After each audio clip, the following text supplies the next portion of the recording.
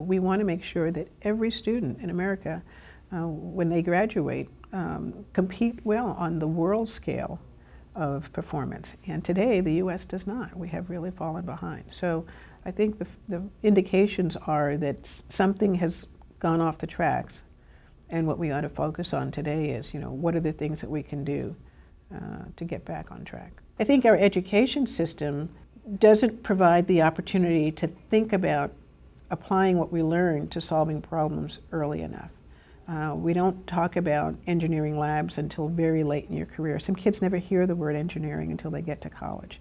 Whereas we could have that as part of our curriculum, at the very early stages in the K through 12 arena that says, you learned something today and here's how it applies to the real world. Here's what that would enable you to do, or here's the kinds of problems that you can start to think about because now you understand this concept in science, technology, engineering, and math. If you look at the job market, there are several studies out that say in the future a significant portion of our jobs will require at least a STEM literacy, if not a STEM familiarity, in order to be successful, whatever career you choose to be in. Because of the landing of the Mars rover, suddenly people have a sense of, wow, there's more to explore. There's opportunities out there to be very innovative.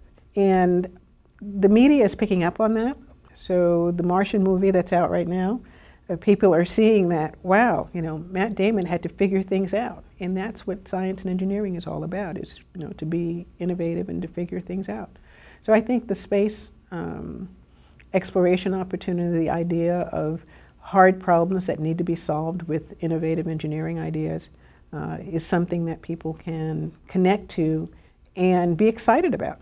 And I think that's what's missing when we talk about STEM. We talk about what's hard about it instead of talking about the exciting opportunities that it presents.